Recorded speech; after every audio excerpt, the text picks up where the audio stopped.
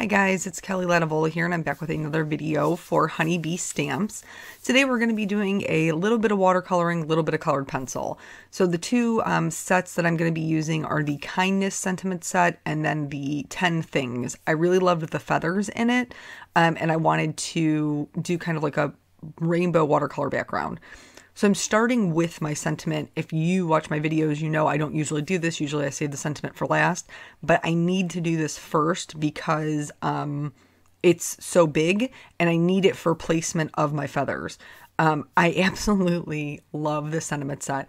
They have Honeybee Stamps has a bunch of these. There's a kindness one, a thank you, blessings, that have like large script words, and then a whole bunch of other little words that you can put together to make different sentiments. They're such a good investment. I love them. I had to get my hands on the kindness one because I'm all about mailing those kindness cards if I ever mail a card, right? Anybody else suffer from that problem? But anyway, I'm working on Canson watercolor paper, so I am stamping these twice just to make sure that I get a bold sentiment. I stamped the sentiment with Black Simon Says Stamp ink, which is waterproof, but then I am stamping my feathers with a medium gray ink. The one I'm using is actually Silver Lining from W+9, but any gray ink that's waterproof will totally work for this. I just didn't want it to compete with my sentiment. I wanted my sentiment to be super bold. So I started in my mini Misty, and then I realized that in order to have these feathers hang over, I was going to have to switch to my larger Misty. So I didn't want to clean the stamps in between because I'm lazy. You guys know this. And so I just basically used the piece of acetate that comes with the stamp set to lay down over my card base so that I could position my dirty stamps and not have to keep cleaning them in between. So I'm just going through and filling in the whole area around the sentiment. Again, I am stamping these twice so that I have a good impression for my watercoloring. So I did not, I didn't do the watercoloring. Let me tell you why I didn't do the watercoloring. A, because I'm a mom. And so I was in the process of making this card, and my son comes in and says, "Mommy, can I help you?" And I'm like, yeah, actually you can. You can. When I do videos, a lot of times I leave my errors and I leave my mistakes in because it breaks my heart to think that there are card makers out there who think that they're the only ones who never make mistakes. We all do, and there's always a way to fix it. And so I thought that this would be, I guess, a good way. And I've done videos like this before to show you that there is always a way to fix it, because I didn't even paint this. I let my 4-year-old paint it. And so I showed him I'm using Distress Oxides. I showed him how to smush the little ink pad down on my Ranger craft mat. I had to show him one time. After that, he's a pro. You know, I can do it, Ma. I don't need your help. So then after he would paint one feather, I would ask him if I could have a turn. And so then I don't like what I call manufactured edges. So I like to go in and pull out little bits of color, add little droplets around there so it has like more of a splatter effect. And then there are some areas where I would add some darker color. So the first reason, like I said, is because I'm a mom. The second reason is this is that was him pulling his sleeve up.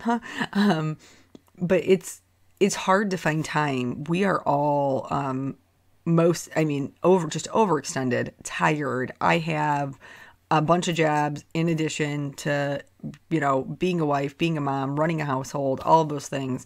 And then the jobs that I have where I work outside of my house. And so this is an opportunity for me to accomplish things that I want to accomplish. So have a little bit of time to just relax and do, but it's also an opportunity for me to spend some time with my son.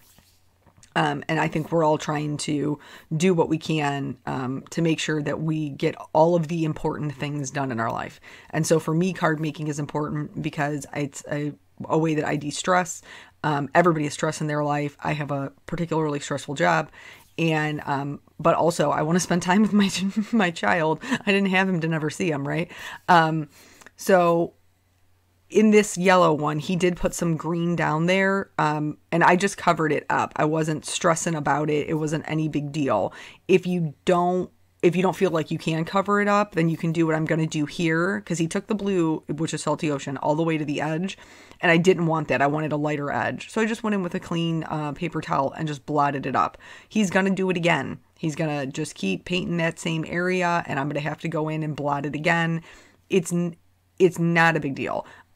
Typically, Distress Oxides, Distress inks will pick up very nicely. He also decided that he was going to mix colors here. Like, I had been trying to keep them a little bit separate, and he decided he was going to mix the Lucky Clover with the Salty Ocean. Now, I will say, design-wise, I was telling him which feathers to paint which colors, because I didn't want there to be a situation where he was deciding to mix colors and I had like an orange and a blue next to each other. All of a sudden I got brown, and then I'm in a situation.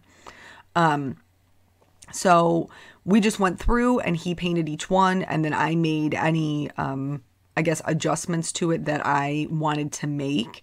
But all in all, it really was just him slapping, like having fun, slapping down some color. I should note, we're using a number 8 round brush by the Silver Brush Company, just because we're covering a large area. We're not doing any sort of detail painting, and it's going to get like the most pigment on the paper. So the colors that I used are Abandoned Coral, Wilted Violet. Did I use Squeezed Lemonade? I feel like I used Fossilized Amber, Spiced Marmalade, Salty Ocean, Lucky Clover, and then picked Raspberry. So that's the whole rainbow card. And again, here he's kind of mixing colors. Some areas are lighter, some areas are darker. To me, that's what makes watercolor pretty, is the variation in them. So I'm not, stressing about that whatsoever. Just letting them kind of do their thing. This particular background, don't mind the bumping of the camera. I got a 4-year-old on my lap. But this card would be pretty just like this. I'm going to do a couple of other things. First of all, I reuse Distress Oxides because I like the oxidation look. So I am going to go back in with just some clean water and kind of spatter that on to break up some of the color. I'm just going to blot that up with a paper towel. This wasn't as extreme of a difference as I would have liked. So I'm going to do it again, and this time I'm going to heat set it.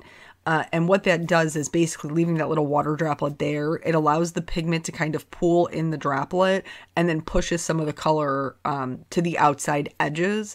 And I kind of liked that look more because I have so much color on here. I really did want to break up the background. The other way I'm going to do that, and I'm also going to add some shine because I'm all about them glitters. All about them glitters. I'm going to use Perfect Pearls in the color Perfect Pearls. I switched over to a number 2 round brush for this because the spatters are finer, and I was trying to be aware of my sentiment. I didn't want to cover up that black sentiment because I want that to be the focal point. I didn't want to cover that up with the Perfect Pearls, so every once in a while you'll see me going in with just like my fingertip and kind of moving one of the dots off of my sentiment. I am going to be using some Prismacolor pencils just to go in and kind of add a little bit of detail back into these because they are very soft. Again, card totally fine like this. This is just something that I wanted to do to, I guess, to just make them stand out a little bit more. So for each color of ink, I have picked a matching colored pencil, and then I'm also going to be using white.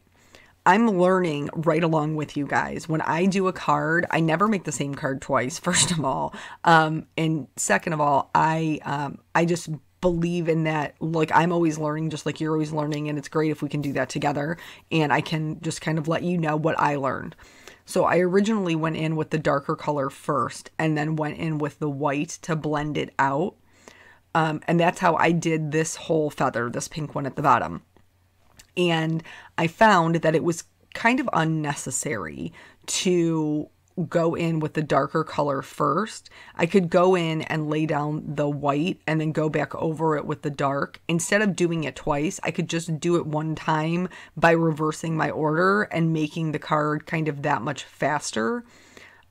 Because I'm not necessarily looking, you know, I'm not doing like a background or where colored pencil is going to be the main medium I'm using to add color. I don't need it to be super smooth. I don't need the blend to be totally awesome. I just need there to be some color in these feathers. So for the pink one, I did do it 2 times. You'll see as I move along to this one, this is the abandoned coral. I'm not doing that. I'm starting with the white, and I'm not coloring every section. I didn't, again, feel like it was necessary. I'm just picking out some areas that I would like to add a little bit of shading to. There's nothing wrong with coloring the whole feather. That would probably be really pretty too. I just didn't, I guess I wanted the kind of the watercolor to be there, and this to just be an accent or an embellishment that kind of made them pop forward a little bit. So after I went through and did that, I was like, that's much faster, happier with that. And then as I worked my way through them, I found some other things that I liked. So I liked leaving some areas just white. And then on this little purple one here, I found that I liked having some areas that were just dark. So throughout and I'm going to go back and get the other ones because, you know, I got to be consistent now. I can't just be crazy all over the place. So I'm going to go back in and start adding some darker colors into the ones I've already colored. And then from here on out, any of the feathers that I'm coloring will have a white area, a dark area, and then one where the two are kind of mixed. And I really liked the way that those came out, how there was different kind of depths and dimensions to the coloring. So once I have all of the coloring done, there was one other thing I wanted to do, and originally I wanted to use a gold metallic pen because I don't know, feathers are usually like dipped in gold. You hardly ever see them with silver accents. But my gold pen was not working, and honestly, I don't necessarily know that gold would have been the color to go with before we get to the metallic pen. I'm going in with I think it's a 70% cool gray. I like to outline my images. That's just me. This part isn't necessary, but I can't go in with my usual gel pen or EK Success writing pen to do that because Prismacolor pencils are wax-based and it won't work. So I'm going in with a very sharp medium gray and just outlining them. Back to this metallic marker. So my gold one would not work. And like I said, I don't necessarily know that that would have been the best choice for this particular color palette anyway. So I am using silver. I'm using a silver Sakura gel pen, and I'm just going in and outlining some of the areas, not the whole feather. I don't want it to be like blinding off the page, but I did want there to be some more shine. You know, right now, the only glitters I have on there are the perfect pearls, and that's clearly not enough. So I'm just, you know, picking some different areas where maybe I haven't added some color, or I'm just outlining a certain section. There isn't a right or wrong way to do this. There isn't, like, I certainly think you can't add too much because there's glitter in this pen, guys. But I just went with like a medium amount. So you can see here, it's almost like silver foiling, how the light catches it. In order to complete my sentiment, I am going to be doing some heat embossing. I decided to go with a very simple sentiment. It says, kindness is contagious, which is true, by the way.